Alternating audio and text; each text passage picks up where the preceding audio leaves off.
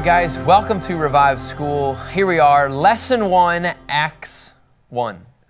You know, whenever you jump into the New Testament, you go through Matthew, Mark, Luke, and John, and then you get into the book of Acts. This is a fun book of the Bible. But yeah, it's one of those that people are like, oh, I love the book of Acts. I love what God did in that time period. Can I just tell you, I hope and pray you see that God can do this today. I hope and pray that you see through the book of Acts that my God is so alive and real that through Jesus' death, burial, and resurrection, because He came back to life, you and I now have the Holy Spirit, and that's what we get to talk about in this book. We get to talk about the Spirit coming alive in, guess what? In your life, in my life, because we get to learn how He does it through the apostles. You know, this book, Acts, so many people have different titles for this. The Acts of the Apostles, yes, absolutely it is. The Acts of the Holy Spirit, yes, absolutely it is. And here's what it all comes down to. All of that happens because Jesus gave the authorities to do this. The apostles can, and I love Mindy's painting, the apostles can walk out what they've been empowered to do because Jesus gave them the authority. Now think about this. You know, in the Gospels, remember we always give one title, right? One phrase to the Messiah in each book of the Bible. So in Matthew, you have king. You know, in Mark, you said you have servant. In Luke, you have son of man. And then in John, you have the Son of God. What's interesting is, you know, Mindy's painting, here you have the Gospel of Luke, and then here you have the book of Acts. It has that same white cloth, you know, that same look, that same feel. So everything that's happened here, Jesus says, now I want you to go do what I've just told you to do. In fact, if you go to Matthew 28, Kevin, verse 18, Jesus is describing to the apostles, He's describing to the disciples, hey, by the way, this is the game plan. Then Jesus came near and He said to them, all authority has been given to me in heaven and on earth. So Jesus' authority is not limited. His authority is not just limited as a son of man. No, it's through the Son of God and the Son of Man. It's through heaven and on earth. And so our word for the book of Acts is authority. Jesus becomes and is our authority in what you're going to find out through the Holy Spirit. I love this picture. And so once Jesus says, I have the authority, look what He says in Matthew 28, verse 19. Go therefore and make disciples of all nations, baptizing them in the name of the Father and of the Son and of the Holy Spirit. Now hang on here. When you understand the going, it's because you realize He has the authority and He's going to give it to you. But how does He give it to you? Well, in the book of Acts, He's going to show us. He's going to show us, I'm going to give you the authority because I'm going to bless you with the Holy Spirit. Whoa! Holy Spirit, you know, Pastor Gordy's going to teach, you might say Holy Ghost every once in a while. It is okay. Like the Holy Spirit, yes, has to come and empower us because Jesus wants to give us the authority to walk these things out. And the things that the Spirit of God gives us, sometimes it makes you uncomfortable. And I just want to tell you, on the book of Acts, we need the authority. We need the empowerment that can only come from Him. And He says, I want you to go do these things. And oh, how long? For Matthew 28, verse 20, He says, you're teaching them to observe everything I've commanded you. And remember, I'm with you always to the end of the age. We cannot stop walking out what started in the book of Acts. And you don't even understand, and I don't mean you personally, but like we don't understand the going part unless you understand you have the authority. Oh, I don't know what I'd say. I'm afraid of what I don't know what I would do. The reality is if you have the authority like He's empowered us with, you have nothing to fear. You guys know who Acts was written to? Who it was written to? Yeah. I do not know. In Acts 1:1, Kevin, let's go there today. I wrote the first narrative, Theophilus, all about that Jesus began to do and teach. So He's writing to one person. And so Acts might not have even had a title, to be honest. This could have been Luke 1, Luke 2. I don't know. The point is this is who He's writing to in the book of Acts. I write the first narrative, Theophilus, about all that Jesus began to do and teach. What an awesome picture. So what you're going to see in the first 12 chapters, okay? In the first 12 chapters, you're going to see predominantly it's going to be about the church and Peter, okay? But then when you get into 13, verse 28, Kevin, do you have any If you're to pick one character about who it would predominantly be about, you got any thoughts? Goes to Paul. Yeah, you got it, Paul. Church and Peter, and then it's going to transition into the Apostle Paul. Now, again, remember, a lot of people have said, is this the book of Acts of the Apostles? Is this the book of the Acts of the Holy Spirit? Yes. Now, if you run with the title of the Acts of the Holy Spirit, I want to read a quote here, okay, by MacArthur, and I like this. You know, the Acts of the Holy Spirit is directing, controlling, and empowering ministry that strengthened the church, okay, and caused it to grow in the Holy Spirit in numbers, in power, and in influence. So the reason that the apostles are able to do the work is because you're going to see the Holy Spirit has come into the picture. I want to just kind of describe a little bit of, in fact, I want to go 3 times. I want to talk about where Luke is described. Colossians 4, verse 14. He is what's considered the loved physician. Colossians 4:14, Luke, the loved physician. And it says, and Demas greet you. But we know that he's a physician. So when it says a physician, he's actually a doctor. Right? Okay, so this is one description. Go to 2 Timothy 4:11. 2 Timothy 4:11. Only Luke is with me. Bring Mark with you, for he is useful to me in the ministry. So again, Luke is constantly in Paul's path. He's constantly around the people that he needs to be around in order to document all that took place in the Acts of the Apostles. Just one more. Try Philemon 1:24, please. Thanks. So here you have the description of Paul's co-workers, right? Mark, Aristarchus, Demas, and Luke, my co-workers. What I love about Luke, how he's being described, he's a doctor, which probably means he's going to be very detailed. I'm going to guess type A, even, right? I mean, kind of have this mentality, this heartbeat. He's one of Paul's close friends. He's a traveling companion. Obviously, he's a personal physician. And in Luke 1 through 4, what you're going to even find is that Luke is a very careful researcher. Okay? Many have undertaken to compile a narrative about the events that have been fulfilled among us. In verse 2, just as the original eyewitness and servants of the word handed them down to us. Look how Luke is describing. It also seemed good to me, since I've carefully investigated everything from the very first to write it to you in an orderly sequence, most honorable Theophilus, in verse 4, so that you may know the certainty of the things about which you have been instructed. Luke interviewed, think about this, you guys. He interviewed Peter, he interviewed John, he interviewed others, a part of the Jerusalem church. You know, Paul was in prison for 2 years, and Luke interviewed Philip and his daughters. You're going to find in the Acts, you're going to see the we sections. I'll never forget in seminary when Luke starts describing, we were a part of this, we were a part of this. And so just trying to give you an understanding of that he interviewed people, but there are seasons when he would say, yeah, but I was involved as well. And you're going to see that as it unfolds. And so just some of this language. And really, what I love what Warren Wiersbe describes the book of Acts. You know what he says about the book of Acts? This is what he says. How we can make our lives count.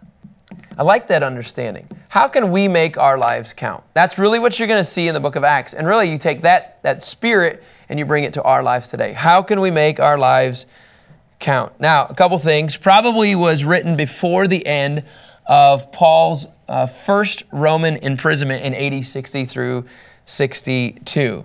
When you get into the backdrop, okay, why is he writing? He's writing to give Theophilus a narrative of these things which Jesus did here on earth. Matthew, Mark, Luke, and John. That's what he's describing.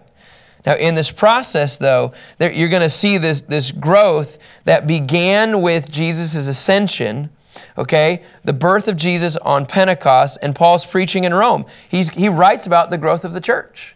That's what you're going to see. The launch of the church takes place, and who gets to record it? Luke.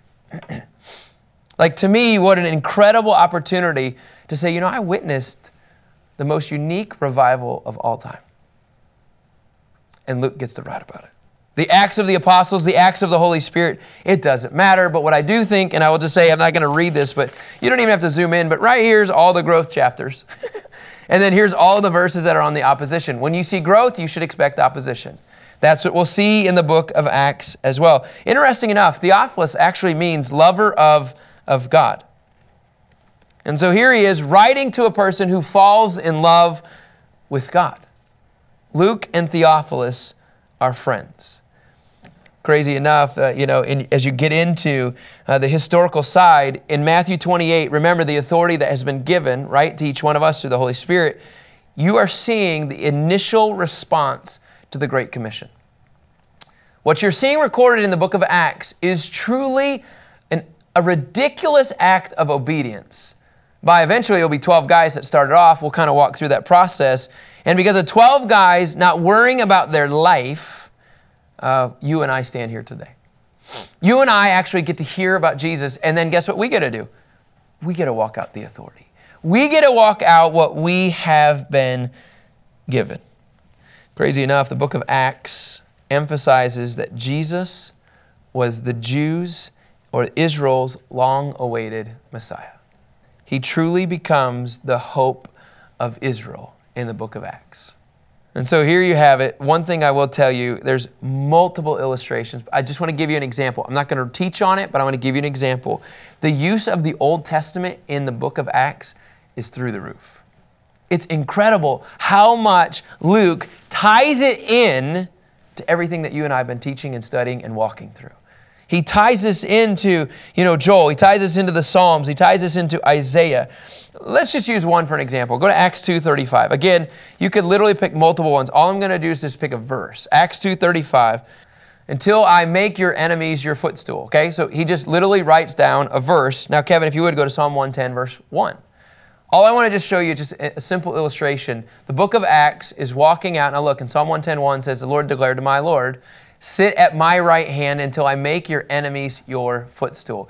You will see Luke tie in so many words from the Old Testament into the book of Acts. So just because we have a new set, just because it's in the new covenant, it doesn't mean we've completely wiped out the Old Testament. Jesus says in Matthew 5:17, I have actually come to fulfill, not to abolish, and not to destroy. And that's what we get to see in the book of Acts. We get to see more and more fulfillment of the Old Testament to the New Covenant. Kind of a fun way to look at it all. All right, can I just tell you this? The book of Acts was my first assignment at Dallas Seminary. And I had to take one of these verses. In fact, Acts 1:8. It's like the famous verse of all of the book of Acts. I mean, everybody just, if you want to teach on the Great Commission, you're going to tie in the book of Acts, Acts 1:8. And I'll never forget.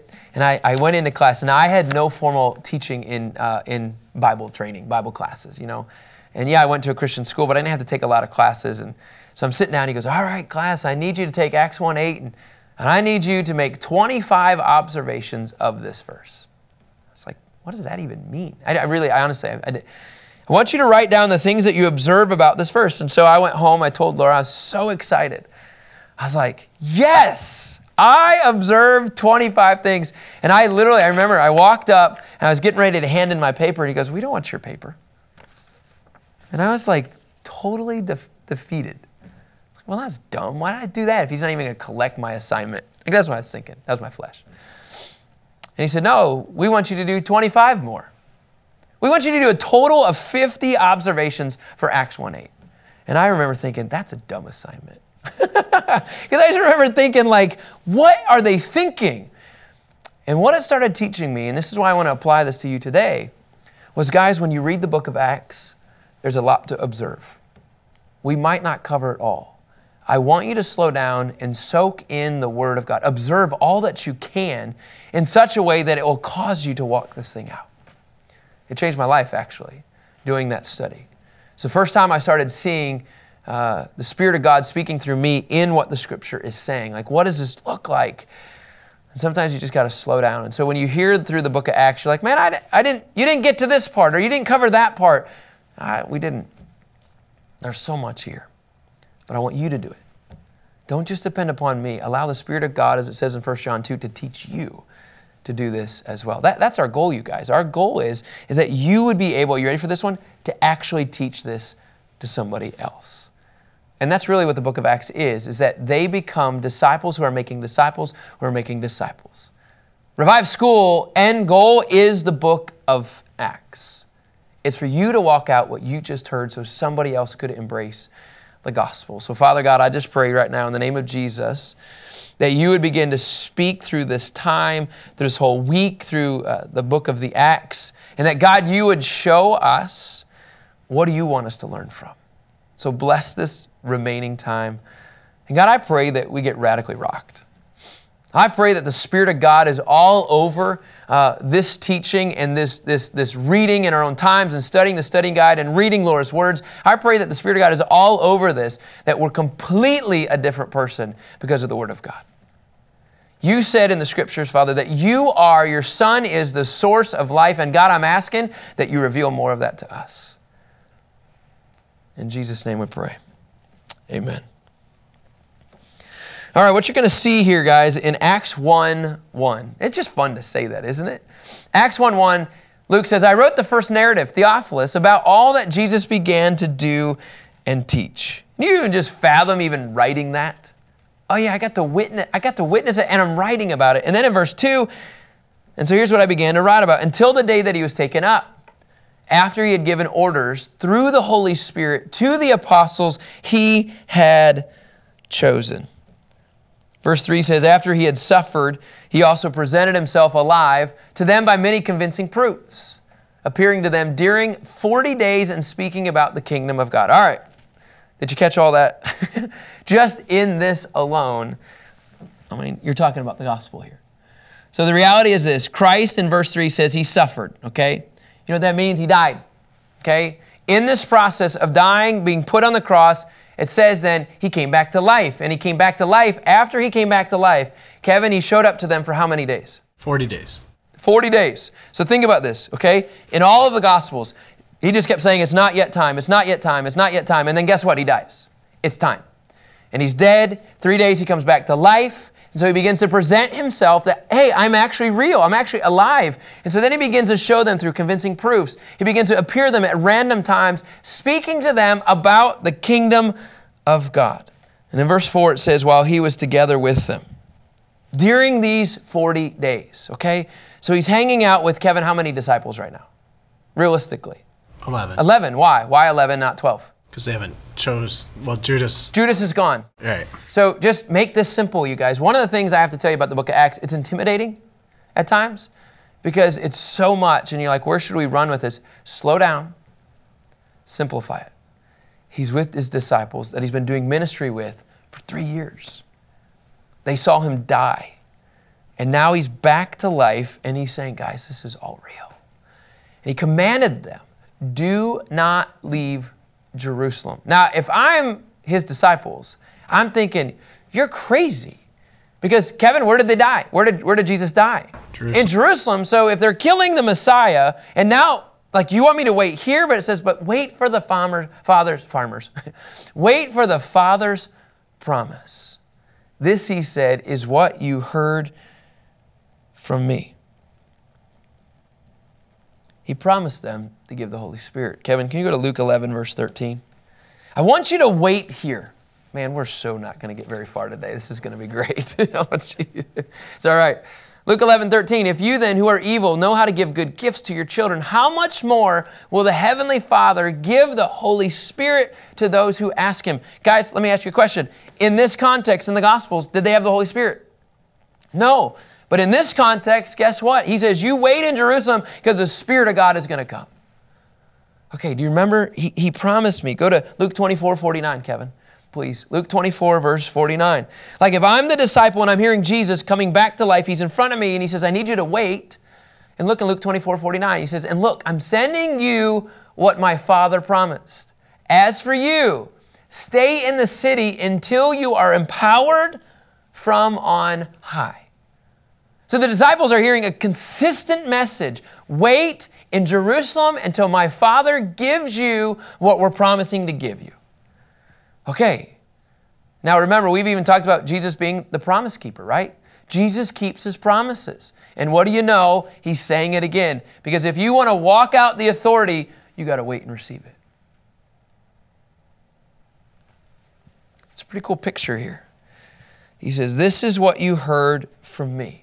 It's like He's not making this up. In verse 6, it says, so when they had come together, They asked him, Lord, are you restoring the kingdom to Israel at this time? Like for all they know, what? He's already come back to life. All right, let's go. Let's kick some butt. Let's reinstate, right? Let's reinstate the Israeli political kingdom of God system. And Jesus, you become king. Let's go. And that's what they want. Let's usher in this deal. Like, let's bring about the earthly form of the kingdom of Messiah, like right now. Like, are you going to do this? This is what we went through. We know, in fact, they knew, interesting enough, and I love this, Ezekiel 36 and Joel 2 connected the coming of the kingdom with the outpouring of the Spirit. Yeah, that was a lot there. But they knew, okay, and I really appreciate when MacArthur says this. I felt like he really tied this in well. They knew the Old Testament of the outpouring of the Spirit, and they knew that the coming of the Messiah, when he comes, like, here we go, we got our system in place.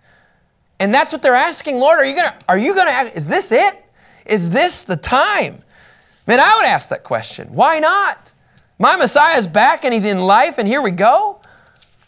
And in verse 7 he says, it's not for you to know the times or periods that the Father has set by his own authority. In other words, guys, we don't know the times. I know you want to know, but by the way, it's not yet. Because did you forget? I commissioned you to go. So if I commissioned you to go, why would we start now? There's a whole lot more people that need to hear about the good news. So in verse 8, that's kind of the, okay. You know, I mean, that's what it comes down to. He's not going to do it right now. Okay, fine. What do I have to do now? He says in Acts 1:8, this is the verse that I had to do 50 observations, and you could probably do some more than that. He says, here's what's going to happen. As you're waiting in Jerusalem, you will receive power when the Holy Spirit has come on you. And you will be my witnesses.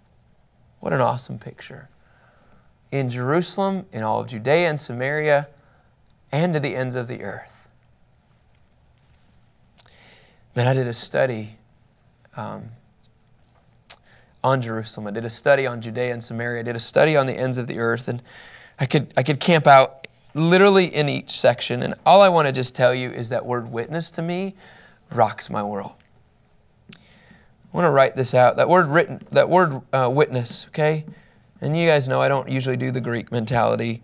But the Greek word, it means one who dies for his faith. You know what he's saying?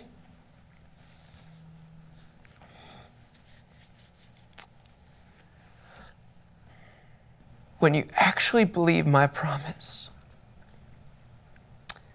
that the Spirit of God has come to give you power and authority, you'll actually die for me. For some reason, we think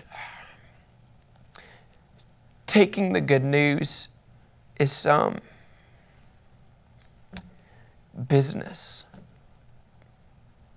or some assignment through a Sunday school class.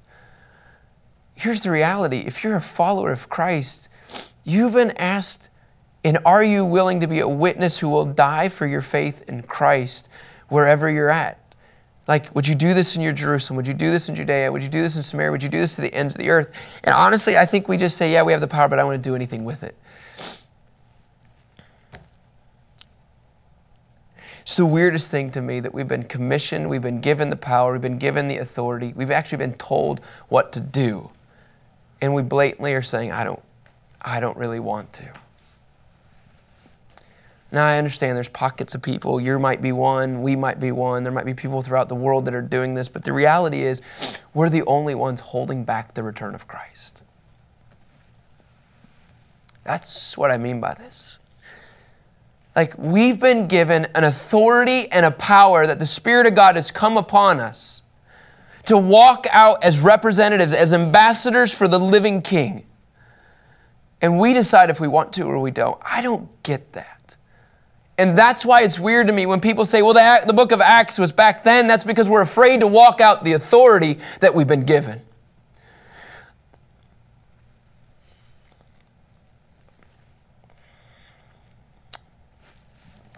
This is real.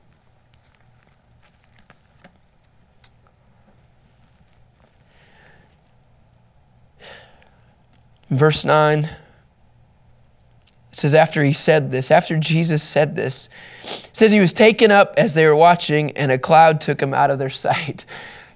What? Jesus, I'd rather you stay here. I'd rather you implement the kingdom deal right now. He says, no, I got to leave so you can go do the work. We have been commissioned to go do the work of the Spirit of God. And you know what that means? It doesn't just mean making good meals. It doesn't mean just building homes or giving water. Those are all things of the Lord. But folks, we are to be a witness that actually releases the gospel, that releases the kingdom of God into this atmosphere, into this earth. I really believe if we were actually walking out witnesses, he would have come back a whole lot earlier. We have an opportunity to walk out the authority. And what I love is that we have an incredible model that shows us how to do it. And so my prayer is that during Revive School, we would begin to embrace a different heartbeat for the Lord. Our feet would start itching and twitching, and that we'd have to start walking this thing out, that we'd begin to extend our hands and releasing, yes, I believe, like the healing power that he wants us to walk out. I believe he wants us just to drop words of knowledge and wisdom that I believe only can come from the Spirit of God, but it only happens when we say, I want to be a witness for you. Don't you dare box God in this thing. When we do, we don't see this thing come to life. And I am so ready to continue to walk this thing out. So here you have these disciples. They literally see him going away, and watch, classic. In verse 10, it says this. It says, while he was going, like he's still going, right? At that point, they were gazing into heaven, and two men suddenly in white clothes, they stood by them. And they said, men of Galilee, why do you stand looking up into heaven? This Jesus who has been taken from you into heaven, he'll come in the same way that you've seen him going into heaven. And it says, then they returned to Jerusalem from the mount called the Mount of Olives, which is near Jerusalem, a Sabbath day's journey away. Can you imagine that conversation? Here they are walking, roughly a half a mile, because that would have been a Sabbath day journey. That would have been the farthest that they could have walked. Man, can you believe what happened? Jesus is up there. No, I don't. Where is he? But one of them, somewhere in this whole process, says, guys, Jesus told us to wait. He told us to wait here because we're going to be given the Spirit of God. Why do we need to be given the Spirit of God? So that we could be his witnesses. The only reason I want to apologize is because we didn't even get to the upper room. We didn't even come close to this. They ended up picking out, they even ended up picking out Matthias, another disciple to add. They cast lots, and so now there's 12 in the picture. And here's at the point, at the end of Acts 1, they're waiting. What an awesome picture, you guys. They're waiting, and Kevin, what are they waiting on? They're waiting for the Holy Spirit to come. And they're waiting for the Spirit of God to come so that they could be his witnesses. That's the book of the Acts. That's the Acts of the Apostles, the Acts of the Holy Spirit. It is God on the move through you. All right, guys, this is Acts 1, Lesson 1. Wow. We'll see what happens tomorrow. Bless you all. Have a great day.